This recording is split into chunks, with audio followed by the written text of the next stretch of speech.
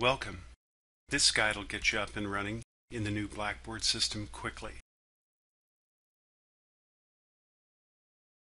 The first principle is that this version is actually very similar to the old version. Here we can see the familiar control panel, and under Customization, if we go to Properties,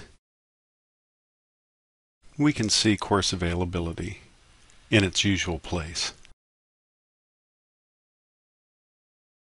And many other functions are still the same.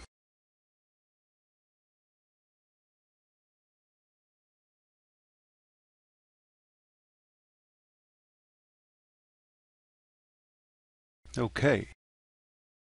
Our second principle is getting around.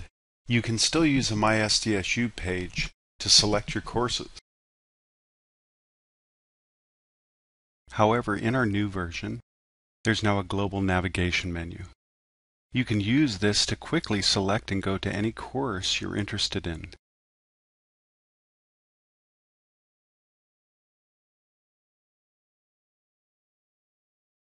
You can always click on the My SDSU page to see a list of your courses.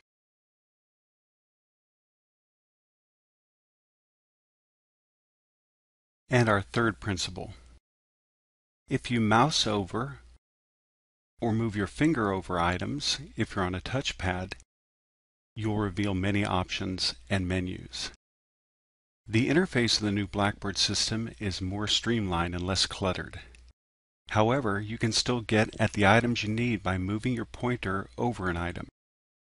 This reveals arrows for repositioning content or a drop-down list where you can edit or make other changes.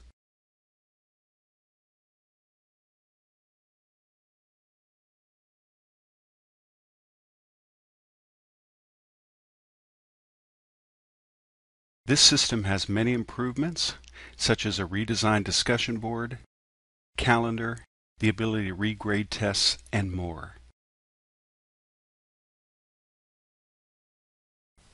There are three basic principles to keep in mind when working with the new system.